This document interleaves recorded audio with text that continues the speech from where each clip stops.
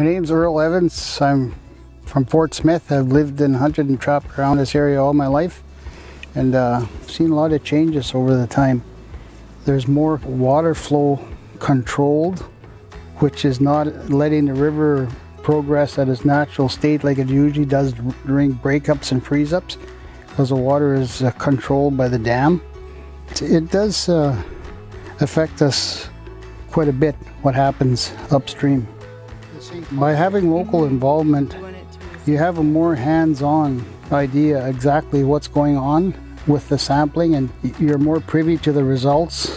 People ask you what you're doing so you can explain things to them, because a lot of times we see people in the past coming down here and we see boats in our community and we see people working on the river, and they don't really tell the local people what's happening or what they're doing or how it's going to affect them. But people that live along the river systems and stuff, they have such a wealth of information, you know, so we all have our expertise, and if we combine those together we can make a good team.